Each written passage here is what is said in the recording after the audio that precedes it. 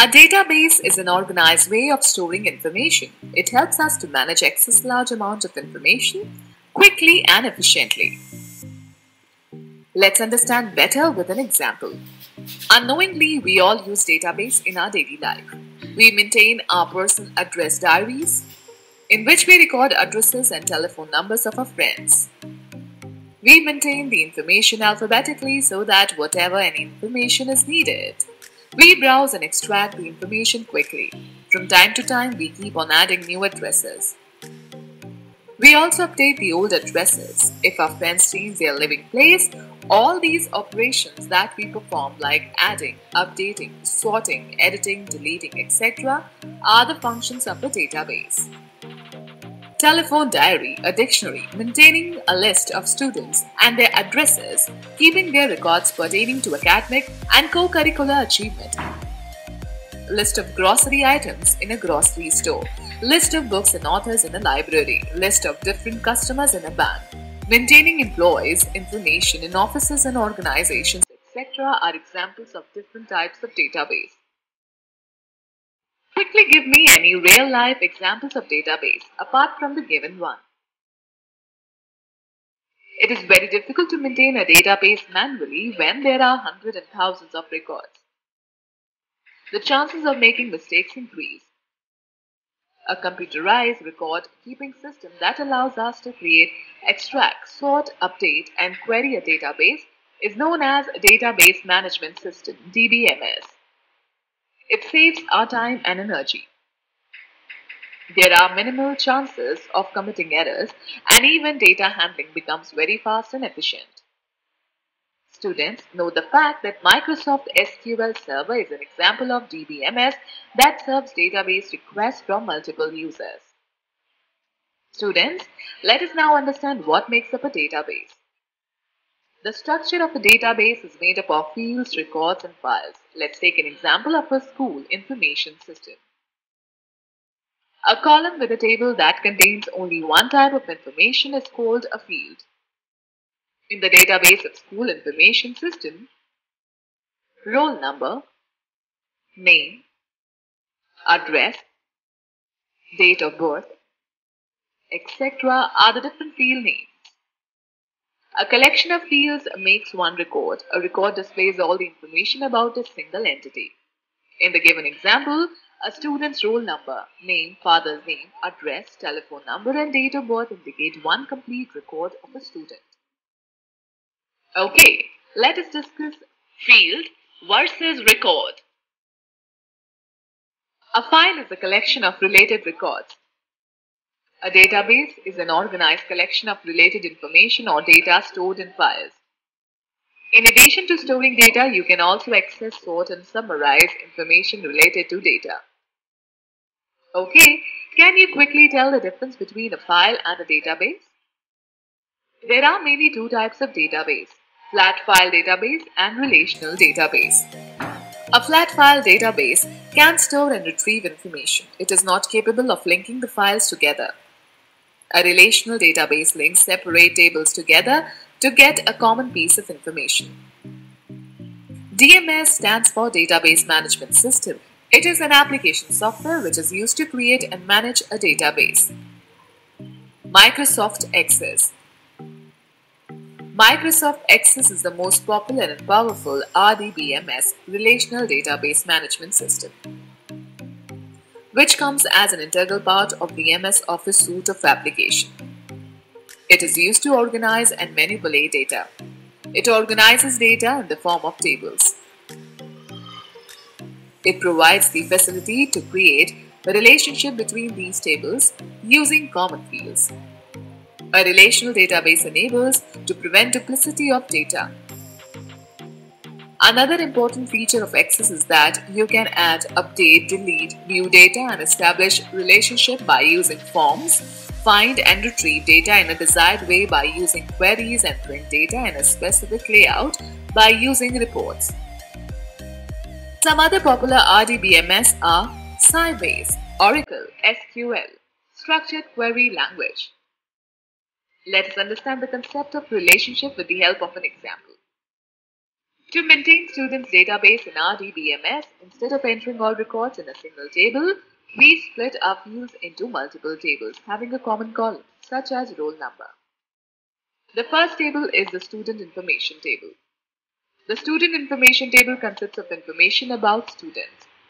To enter the details of students' marks, percentage and grades, you do not enter all the fields in a separate table, which have already been entered in student information table. You will take only a common field in the second table. By making a link on this common field, you can retrieve the desired set of records from both the tables. Second table is the student marks table. Notice that the values of the roll number fields in student marks table are the same as the values in the student information table. You can define a relationship between both the tables using a common field, that is, roll number.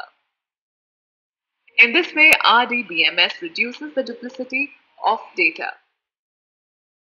Can you quickly tell me the different database objects in MS Access? Students, let us discuss the advantages of RDBMS.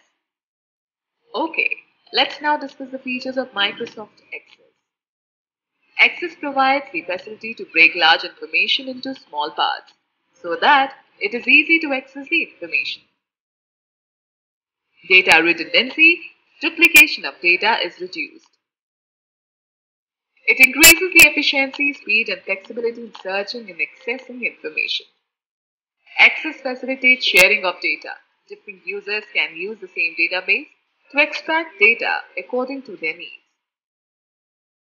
Access provides data security features and maintains integrity, which is useful to make our data more consistent and reliable. Access provides the facility to create a data form so that the user can enter the required information in the respective fields. It also reduces data entry errors.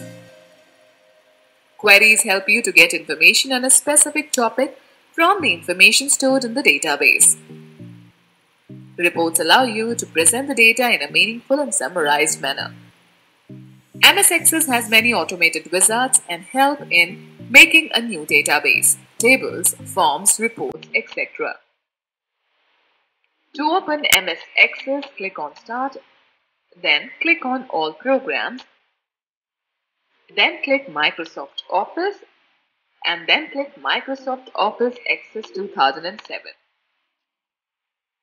When Access opens, you will find the Getting Started with Microsoft Office Access window. In the left pane, the template categories, including the local templates as well as the categories of from Microsoft Office Online are listed. Select the blank database template in the new blank database section. You will get a blank database task pane on the right that prompts you to create a file. Specify the file name in the file name text box. If required, you can change the path from Browse button next to the file name box. Click on the Create button. The database will be created and the name of the database will be displayed on the title bar. When you open a new or existing database in Office Access 2007, the objects in your database, tables, forms, queries, reports, etc. appear in the navigation pane. To view the object, select All Access Objects from the drop-down arrow in Navigation pane. The Tables tab is always selected by default. Students, let me tell you an important fact that if you do not type a file name in the Save As dialog box, Access adds it for you.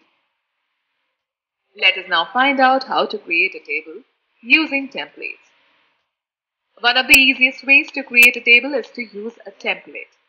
A template is a ready-to-use database that contains various types of tables, queries, forms, etc. needed to perform a specific task. Start MS Access. The Getting Started with Microsoft Office Access window appears. Click on Office button and select Open option. Choose a database from the Open dialog box.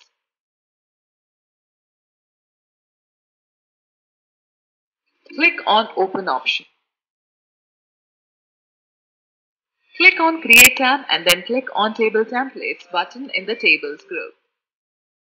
Select a table template, example Contacts.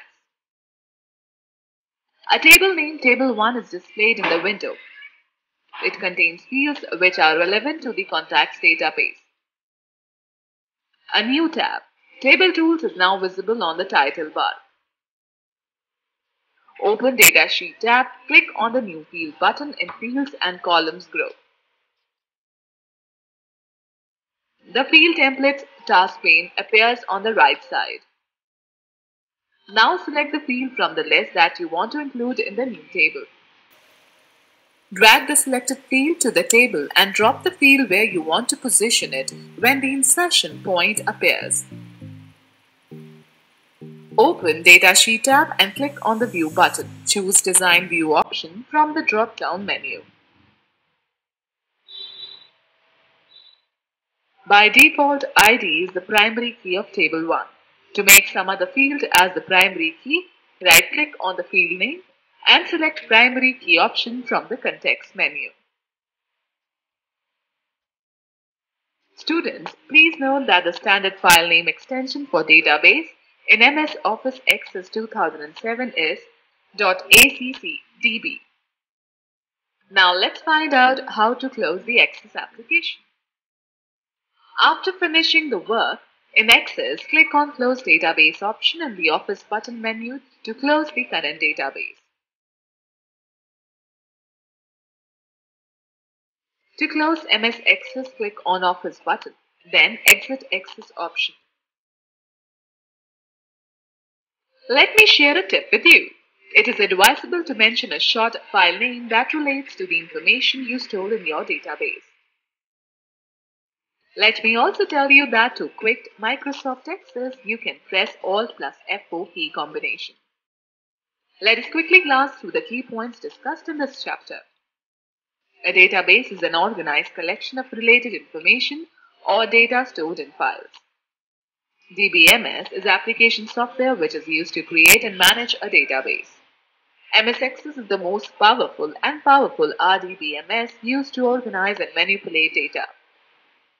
A template is a ready-to-use database that contains various types of tables, queries, forms, etc. needed to perform a specific task.